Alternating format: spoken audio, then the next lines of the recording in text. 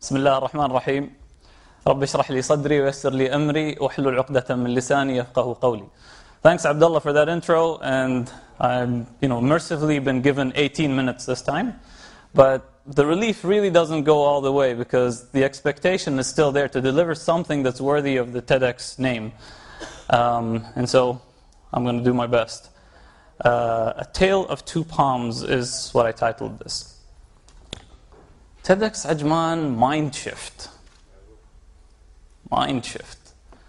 What exactly is a mind shift? I guess there can be more than one answer to that question. But to me, it reminded me of this conversation that I had with a friend of mine. And we were sitting there talking about ideas and how come ideas don't necessarily result in action. We were kind of troubled by the number of people with amazing ideas who for some reason don't follow through. And the consensus was that it's actually not that simple. It's not idea, action. That's actually a very scary thought. If you imagine what it would be like to live in a world where every idea immediately goes straight to action, it could be a very, very nasty place to live in. And so what we came up with is it's probably at least a triple-staged thing. So we go from idea to conviction to action. I'm not talking about the conviction with handcuffs and prison bars, but basically what it is once an idea enters our mind, that's kind of the testing field. That's where we poke and prod and stretch the idea, and we're actually testing two separate things. One thing we're doing is we're testing whether the idea itself is worthwhile. Can I adjust this idea? Can I change it here or there? Can I make it a little better? But we're also testing ourselves. All right, here's a good idea. Am I up to it? Do I feel up to this challenge? Now think back to Jalal's speech. What drove Jalal to act is not the idea. It's because he became so convinced. That's the driving factor. Being totally 100% on board and ready to go. That is what drives you into action.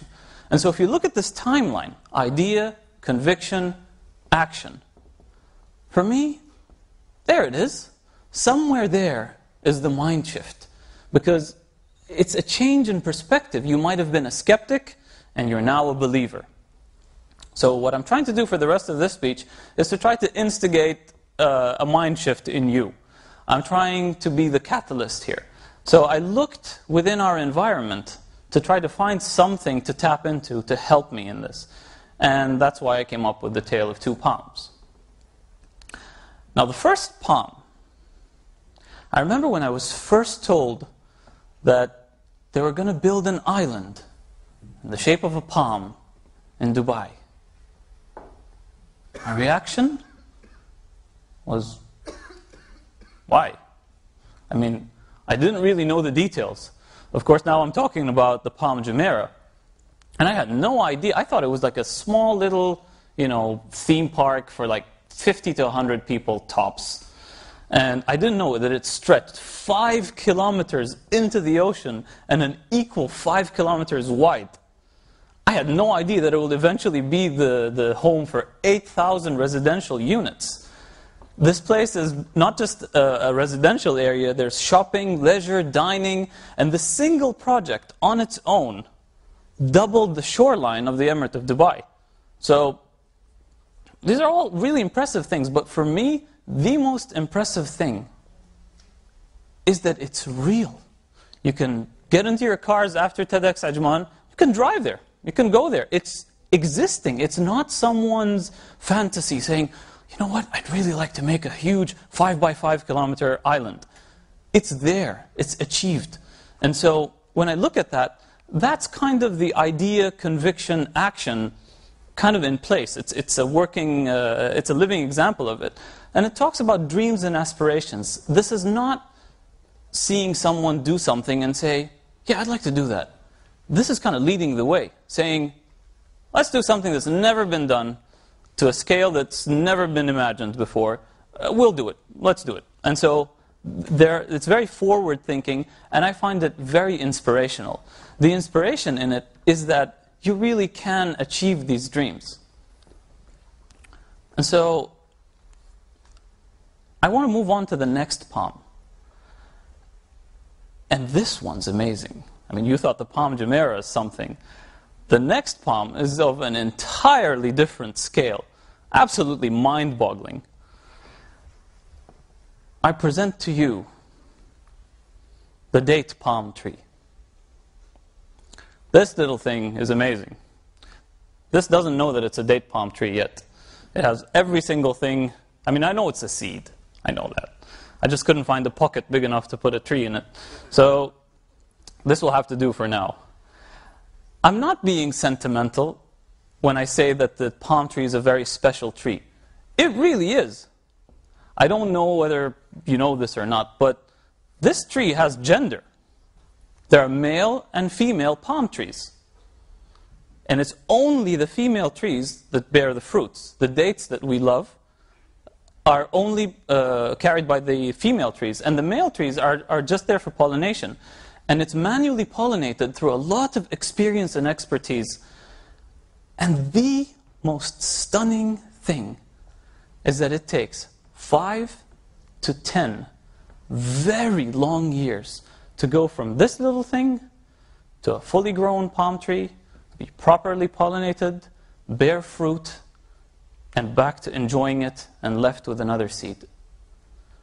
And so the virtue, the value of this date palm tree is patience. And I want to stop here and talk about the dazzling metropolis that has kind of risen out of the sands in the UAE. And I just want to remind ourselves that this is not something that we're used to. It's something that's very new to us. This life of luxury, this life of abundance, it really is only, a decade or two old. What we've always had throughout the times is patience. Whether it's the falconer, patiently training his falcon for the hunt, or whether it's the families of the pearl driver, patiently waiting for his return, always praying for his safety and well-being, or indeed whether it's the person who sows these seeds and patiently tends to this wonderful, amazing palm tree, waiting for the results very, very patiently. So I want to pause the whole palm tree stories for a second, and I want to shift gears a little bit and talk about achievements and accomplishments. Now, I'm not going to bore you to death with like a Oxford definition of what these two words mean, but if you think with me, let's try to put our own definition to it. Somewhere in that definition, I think you'll tend to agree with me, there has to be some difficulty. There has to be a challenge, right?